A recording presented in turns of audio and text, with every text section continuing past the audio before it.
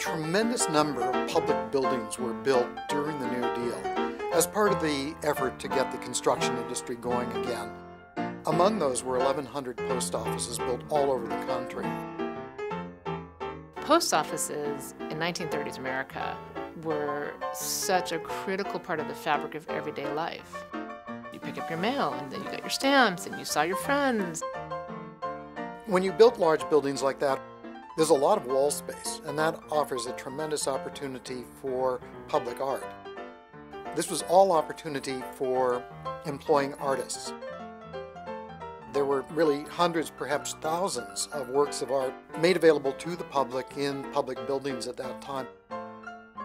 Before the New Deal, most Americans didn't come in contact with art at all, unless they were wealthy.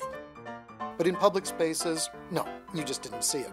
So the New Deal is a revelation to people because suddenly art begins appearing all over the place as murals, as sculptures. Much of this art is uplifting. It's about being a citizen.